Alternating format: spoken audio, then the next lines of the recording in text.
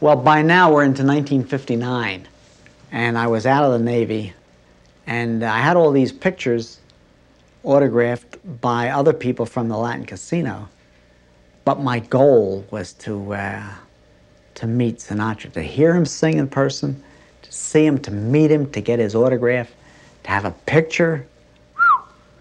So he was appearing at the 500 in Atlantic City, where it was foreign turf to me, and but I went down, and I had my pictures with me, and I met the owner, the proprietor, Skinny D'Amato, who I learned afterwards was a very warm guy, a real friend of the underdog, a person, a real mensch. And so he said, "Sure, yeah, you can put those, well, you can put the pictures over here." And I said, whoa, I wasn't going to let you take them. I want to hang on to them. "John, I just want to borrow him while he's here." I said, "Well, I want to meet him." Okay, and you get to have a picture taken.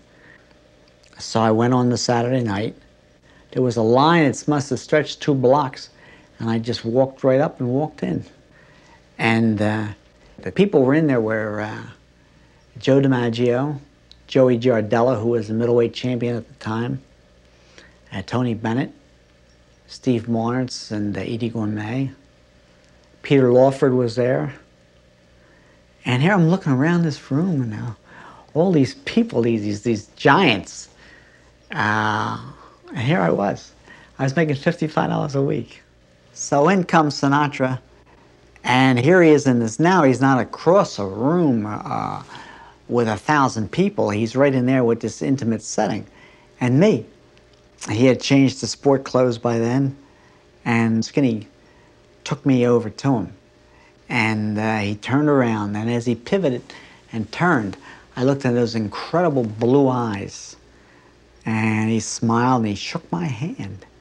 Frank Sinatra reached his hand out, shook my hand, and he said, "Thank you." He said, "They're really terrific."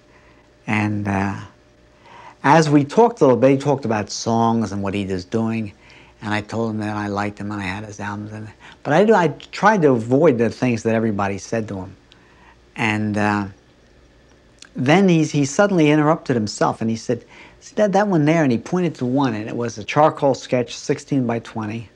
He said, "May I have that? I'd like to give it to Natalie for a birthday present." And yeah, Natalie Wood.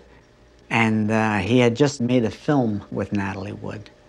So, as I said, I hadn't intended to let them out of my hands, and I certainly wasn't going to give them away. But how could I say no to Frank Sinatra?